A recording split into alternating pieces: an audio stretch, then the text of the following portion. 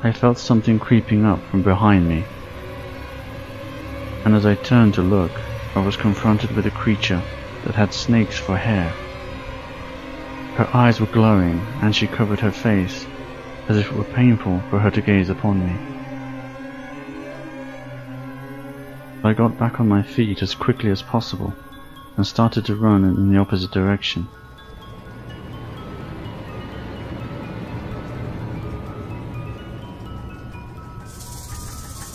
I could hear the snakes in her hair, so I knew she was close.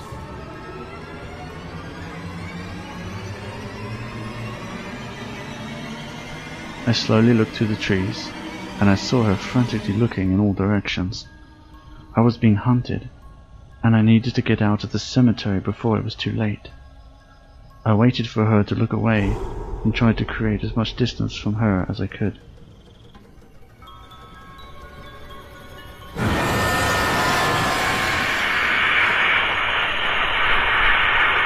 Little did I know, I had also closed the distance between myself and a second creature of the night.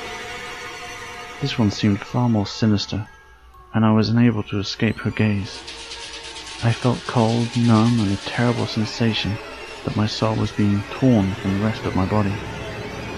Then suddenly I felt a cold hand cover both of my eyes. I first tried to resist, but when I realized the numbness had gone away, I decided to stop fighting. I reached out and grabbed what felt like a piece of cloth, which then tore off in my hand. As soon as I realized I was free, I got back up and ran as fast as I could.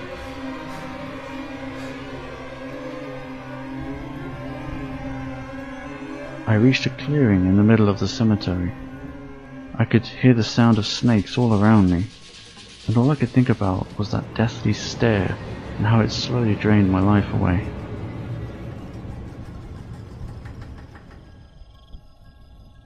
I looked down at the cloth in my hand and recognized it as a piece of clothing, most likely from a dress of some kind.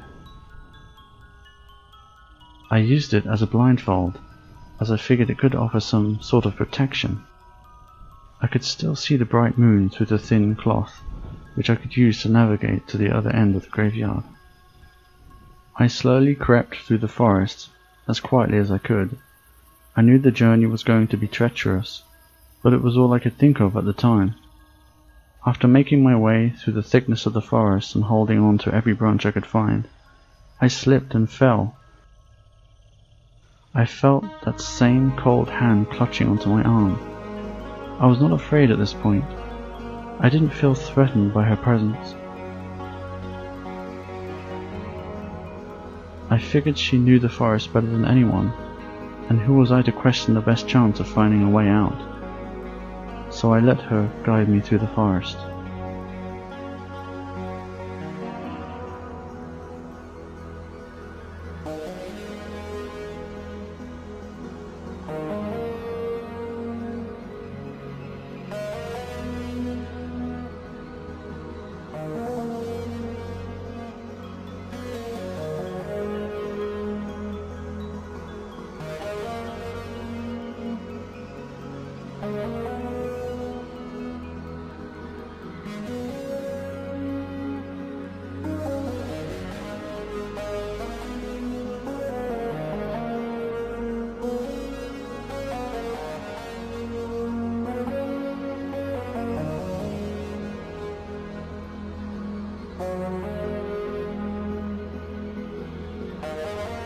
Eventually, I could no longer feel any branches or her ghostly presence guiding me forward.